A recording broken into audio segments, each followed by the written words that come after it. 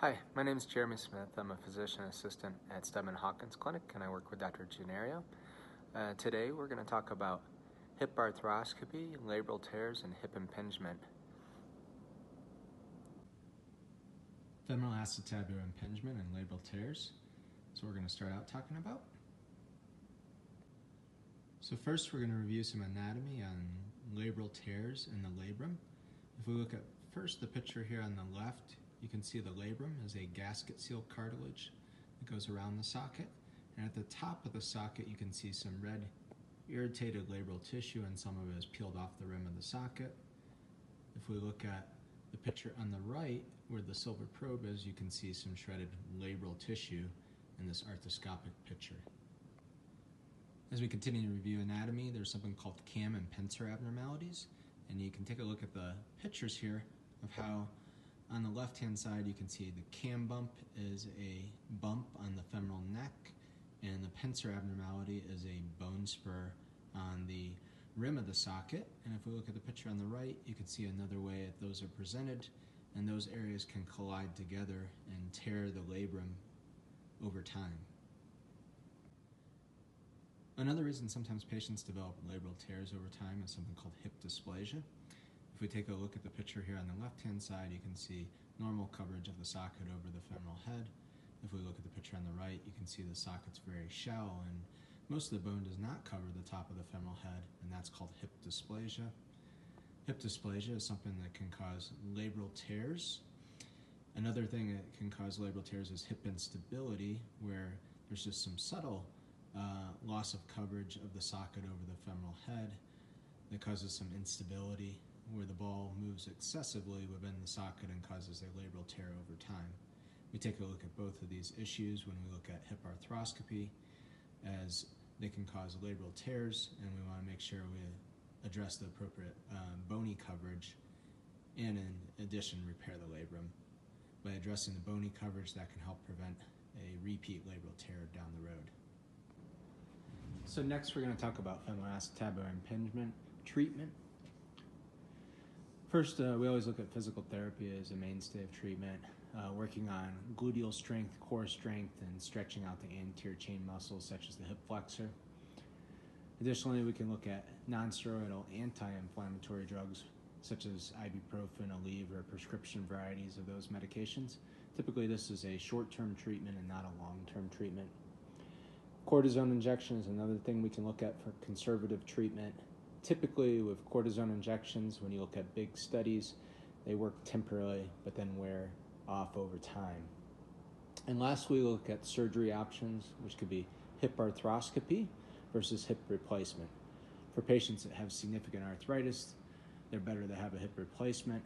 For any of the patients we're considering hip arthroscopy with, they would typically have a labral tear but no significant arthritis. So what exactly is hip arthroscopy, and what's some terminology involved with it? Well, one thing is femoroplasty, where we're removing the cam abnormality or the bony abnormality on the femoral neck. Acetabularplasty is removing the pincer abnormality on the rim of the socket or the bone spur on the rim of the socket. And then we look at labral repairs versus labral reconstruction. A labral repair would be repairing your own tissue versus the reconstruction would be using an IT band cadaver graft to replace a portion of the labrum that was too shredded and not repairable. That is typically an intraoperative decision on whether or not to do a labral reconstruction, but occasionally we can tell on the MRI whether or not that's necessary. Capsulorrhaphy is a reference to closing the capsular tissue that surrounds the ball and socket, and sometimes we need to tighten this capsular tissue for some of the patients have some mild instability. The soft tissue constraint can help prevent some of that instability and help prevent a re-tear in the labrum. And the next thing we look at is microfracture. So what is microfracture exactly?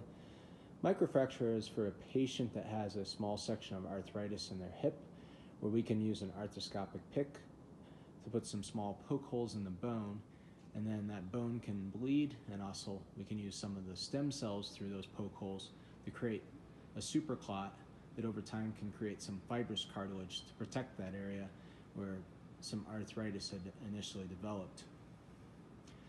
Ultimately, this can help out some with some of the arthritis pain. This is also typically an intraoperative decision. So let's talk about the surgery itself and how that day looks. Typically, a patient will show up about 2 hours before the surgery to the surgery center and get started with the nursing team. The nurses will put an IV in and get you all ready for surgery. Then you'll see the anesthesiologist who will talk to you about doing a general anesthetic without a nerve block. Typically, we don't do a nerve block because there's been some high incidence of post-operative falls due to the nerve block affecting your motor strength for the first 24 hours after surgery. After you talk to the anesthesiologist about all the risks and benefits of the anesthesia, Dr. Genuario will come by and answer any last-minute questions you have, and then he will initial the operative side. Then we'll head back to the surgery room, and that surgery is done through 2 or 3 small portal incisions. They're about 1.5 centimeters in size. We're all through an arthroscopic camera able to do the surgery, and it takes about 2 to 3 hours to shave down any bone spurs, repair the labrum, and close any capsular tissue. Following the surgery, you'll be taken to the post-anesthesia care unit or PACU, where you'll be monitored, make sure you're comfortable, make sure you're able to eat and drink something, and then typically this is an outpatient surgery where the patient will go home a couple hours after the surgery. If somehow there's an issue where you're uncomfortable or you're having trouble with eating or drinking due to nausea, then there's an option to stay in the surgery center for 23-hour observation and go home the next morning. So what are the risks involved with surgery?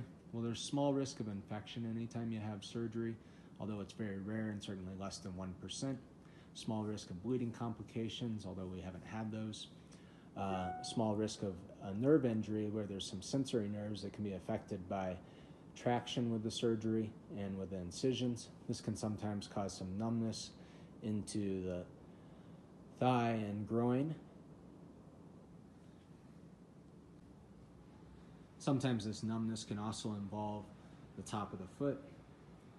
Most of the time this resolves over a period of time, but occasionally patients have some persistent numbness surrounding the incisions. Another thing we worry about, especially with living in altitude, is the potential risk for blood clots. We use aspirin for 2 weeks after surgery, along with TED hose and compression devices to help protect from this. Overall, though, blood clots are still very rare. Another thing we worry about that's a very rare issue, and it's typically case reported as avascular necrosis. This can be where you lose some blood supply to the hip joint related to the surgery, and the bone could start to die over time. We use x-rays to monitor and make sure this is not an issue as we take those x-rays post-operatively, and we haven't ever had any case of avascular necrosis. Another thing we think about is heterotopic ossification. This is where you develop some bone formation surrounding the hip joint. This is very rare overall, and we try to protect from that by using an anti-inflammatory for 30 days following surgery. Other rare risks include anesthesia complication, which the anesthesiologist will discuss with you, femoral neck fracture, which is rare, but we do use crutches for 3 weeks after surgery to protect from this issue, and hip dislocation, which is another rare potential complication, although we haven't ever had one of those issues. What about the outcomes from surgery? Well, preoperatively, patients typically report their hip score in the 50s or 60s out of 100. This is developed by a standardized hip outcome scoring system, and that's typically described as a D or F hip. Postoperatively, with a reassessment with a standardized outcome scoring system, typically it's an 85 to 88 or a B plus hip. So not a perfect hip, but much better. What about postoperative medications? Well, as long as you're not allergic, we use aspirin 325 milligrams per day for a couple weeks to protect for blood clots. We use naproxen for 30 days to help protect from that bone formation. We use Prilosec to help protect your stomach for 30 days to help keep from your stomach being irritated related to taking the aspirin and naproxen. We use an antibiotic, Keflex or clindamycin, for a day after surgery to help protect from infection, and we also use IV antibiotics surrounding surgery.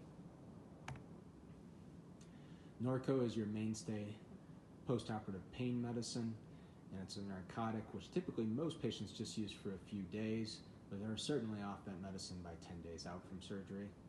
Valium is a postoperative narcotic that helps with spasm, pain, and sleep. This is typically also just used for a few days. Zofran helps protect from nausea related to medications or anesthesia. And losartan, most patients will be prescribed to help protect from scarring following the surgery. All right, let's talk about postoperative rehab plan. So following surgery, we get started with physical therapy right away. That starts the day after surgery. Additionally, we either set you up with a CPM machine that helps move your hip back and forth for 6 to 8 hours a day to protect from scarring. Or if you have an exercise bike at home, you can use on low or no resistance, starting at 5 to 10 minutes a day and increasing to 30 minutes a day. Either of these we need to use for 3 weeks following the surgery, starting on postoperative day number 1 to help protect from scarring. A lot of patients ask about a swimming or biking program, and that's typically directed by the physical therapist and normally starts a few weeks after surgery or even up to 6 weeks after surgery. Following surgery, use TED hose or compression devices, and actually use both of those for 2 weeks to help protect from blood clots. Initially, you'll be on crutches, 50% weight bearing with a hip brace for the first 3 weeks. At 3 weeks, we discontinue the hip brace, but we'll have a transition period off of crutches, which typically takes an additional 1 to 2 weeks. You'll follow up in the office with Dr. Genuario and myself 10 to 14 days after surgery for suture removal and also initial postoperative x-ray. At 6 weeks out from surgery, you'll do another follow-up in the clinic, and at that point you should be off crutches, but long days of standing or walking, your hip will still be sore. At 12 weeks after surgery, we'll do another clinical recheck and also we'll do a repeat x-ray to make sure the hip joint looks good on x-ray. Typically, you'll be doing really well with daily activities by 12 weeks, and we'll start some initial strengthening program to get ready for sports. Anywhere from 12 to 16 weeks after surgery, you can start a walk-run interval program or a return to running program. At 18 weeks after surgery, we'll recheck you in the clinic, myself or Dr. Genuario, and we'll be assessing how your strength's doing and also reassess your range of motion. At 24 weeks after surgery, there'll be a final follow-up with myself or Dr. Genuario, and we'll do a final x-ray.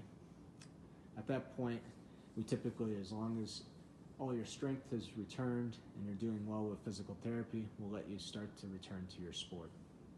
A few pearls with the surgery. 8 months after surgery is the average return to your sport.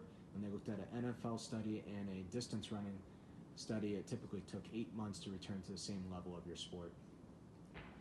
Studies also show patients will continue to improve 1 to 2 years after surgery as they continue to regain some strength.